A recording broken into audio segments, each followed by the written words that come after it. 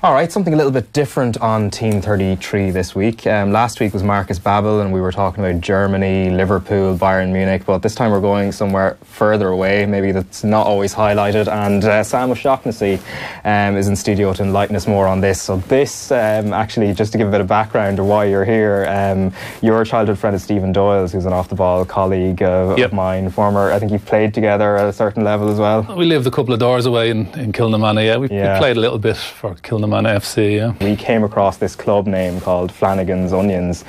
Obviously the Flanagan part and both the Onion part as well kind of jumped out to us because it is a very, very random name. And then on Twitter, I think you came across this conversation and then this is how all this has come about. Yeah. No, I was surprised to suddenly open Twitter and see a photo of the Flanagan's Onions jersey, which I played for Flanagan's Onions out in Bermuda, so to see Stephen talking about it, and I don't know, I can't even remember the context of it, but I had a photo of myself wearing the jersey that he had put up and sent it to him, so I think that's how it started. So to give a bit of background, so Flanagan's Onions is a Bermudan football club, right? So how did you come from here in Ireland to end up kind of living and playing with a club in Bermuda? It was about 10 years ago. I was working here in Dublin, wanted to get out of Dublin, looked for jobs around the world or whatever, and a job came up in Bermuda. So I headed out there. I knew a friend of mine who had gone out the year before, so gave her a call, said, "How are you getting on?" She said, "Oh, loves it, tropical island out in the North Atlantic." So myself and my girlfriend went out and meant to spend like a year or two there, ended up like 5 or 6 years there. So it's a bit off the beaten track in terms of us getting to Bermuda, isn't it, in terms of flights and everything? So what's the general journey like for somebody who's both a tourist or somebody who's going over to work and live? Yeah, there's really two ways to get there. You can either go to London and get a direct flight from London, because it is a British colony. Or you can go to the States, New York, and get a flight from New York down to Bermuda. It's about a 2-hour flight from New York. So New York will kind of be the nearest in the States, and then or go through London. So, like, Bermuda has kind of UK and American influences equally. Yeah. And what's the general size of the Irish kind of contingent that are there, or is there much of a community? Yeah, I think, like, population, I haven't checked in a while now, but it's about 65,000-70,000 in total. Yeah.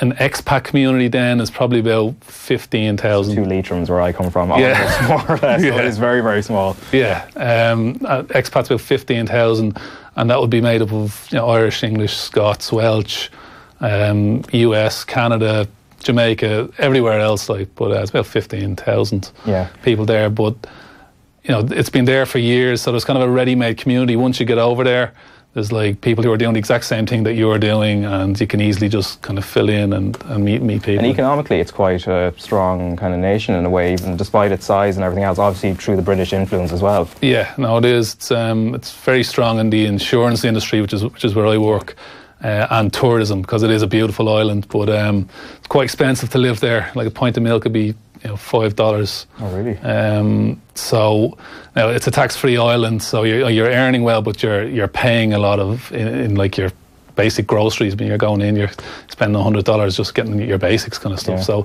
they've kind of outpriced themselves the last couple of years. It's so expensive that the tourists probably don't come as much into the island. But they're very strong on their financial services kind of stuff. And then you touched on the lifestyle. Obviously, it's not technically in the Caribbean. It's a little bit further north. But what are we kind of looking at in terms of what people do day to day? And maybe is there kind of like a beach culture or that kind of thing? Yeah. So it's not Caribbean, but similar type culture. So it is in the North Atlantic. Has its financial services industry, which is very strong, and a lot of Bermudians would work in that as well. But because the island's so small, you're kind of 9 to 5. As soon as you're finished, you're on your moped and you're straight to the beach. Like, there's a lot of sports on the island. Every kind of sport really there. Like cricket's pretty big as far as I know, isn't it? That's the biggest sport in the country, and then football would be kind of number 2. That's right, yeah. They kind of have their national holidays around cricket. They take 4 days off. They do cricket for Thursday and Friday, and then they have the Saturday and Sunday off, so it's like a 4-day bank holiday, and it's pretty crazy. They do love their cricket. So you were based in Hamilton, am I right? Which is actually very small when you look at the population, 1,100, something like that, and obviously Flanagan's Onions are based there as well. Yeah. So the Flanagan's part, that comes from the pub, isn't it? Yeah. So I suppose the history of the club which is now Flanagan's Onions. It used to be an office team. I think like a KPMG or one of those kind of set it up, and in a kind of an office corporate league, and then it moved into a kind of a pub league. So there was a pub called MR Onions. Yeah, I think I've seen a picture of the pub now as well. I checked it out on Google Maps, and loads of Guinness awning and stuff outside. Yeah, it's all the usual stuff that you'd see in a kind of an Irish. Well, that's the Flanagan's one, but there was one called MR Onions. Initially, kind of took it over. I think the name actually came from Bermudians are called onions because an onion is kind of the only thing that would really grow in the soil in Bermuda, so it was a kind of a strong export. So Bermudians got known as the onions, as onions, so they're called MRs, like, them are onions. It was called MR Onions. So anyway, that was the pub that kind of took over that corporate team and put it into a kind of a pub league.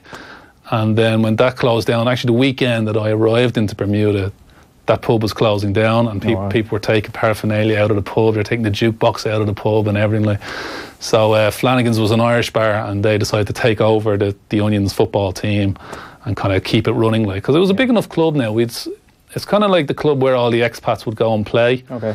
Because there's other clubs and a lot of catchy names here. Like Flanagan's Onions is catchy because of the Flanagan's part for us over here, and obviously the Onions part. But there's Dandytown Hornets, am I right? And there's a couple of other kind of names, the ex-Road Warriors, something like that as well. Yeah, they're all quite funky names, all right.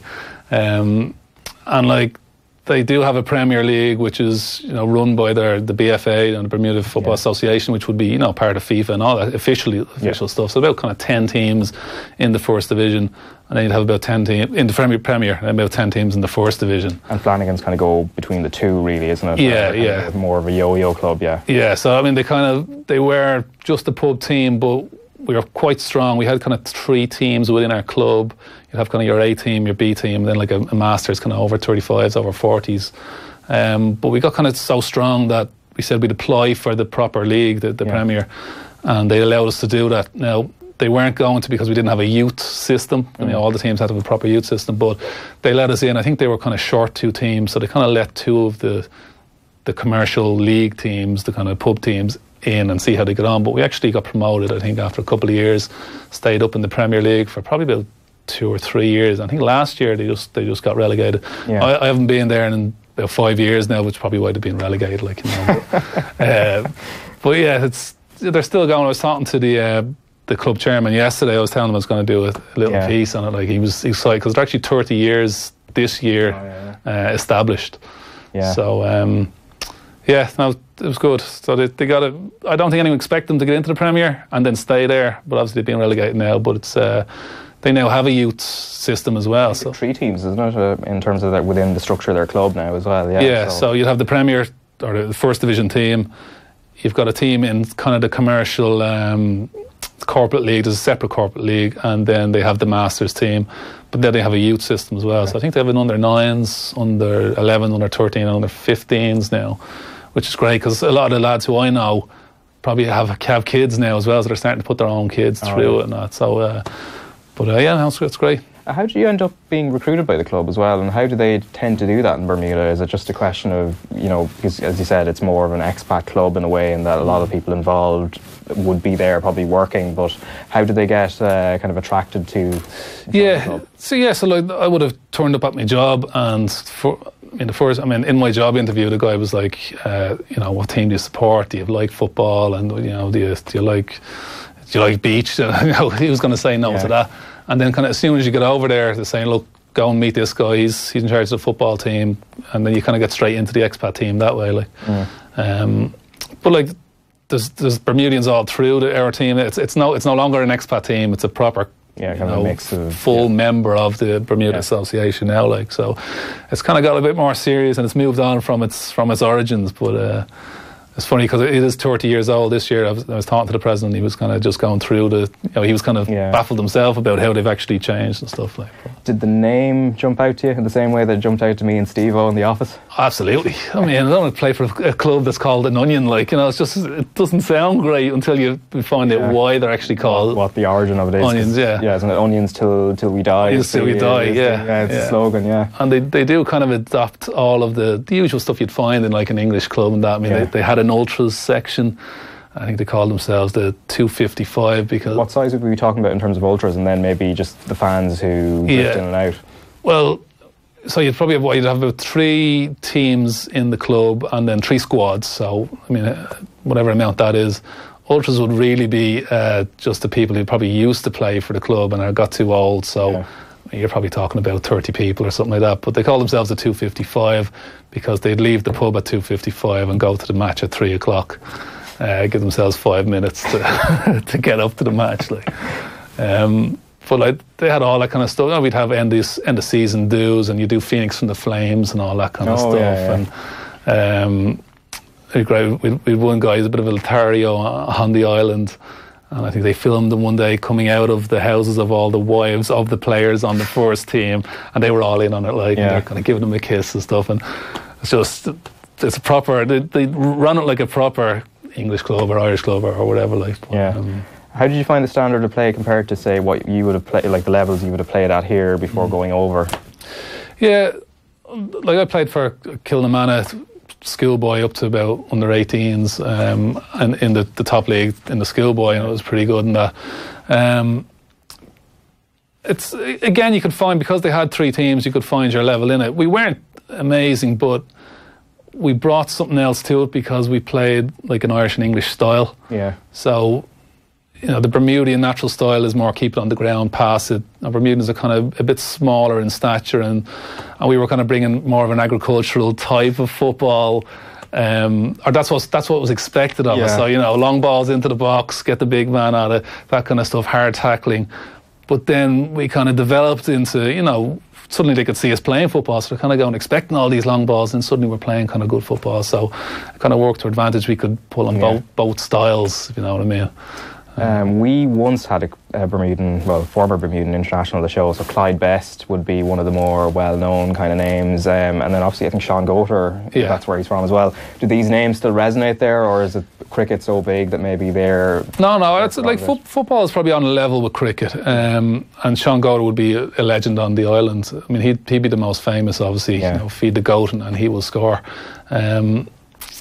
I think there's actually a Bermudian guy playing for Sligo Rovers. Dante Leverock, I think it is. Yeah, he's just moved over. Yeah, exactly. So, I mean, they haven't had a lot of, famous players, but I was looking at the international team's squad, and I spotted the Sligo Rovers at the moment. But you'd have them kind of speckled through the first division in England and stuff, and playing in Bermuda as well. Like a couple play for clubs in the States and Canada as well.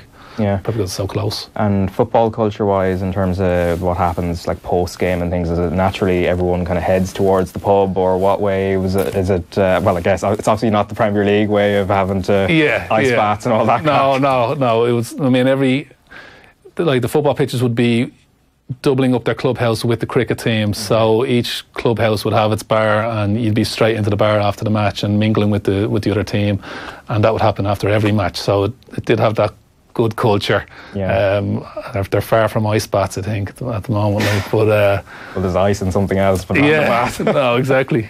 No, it was good.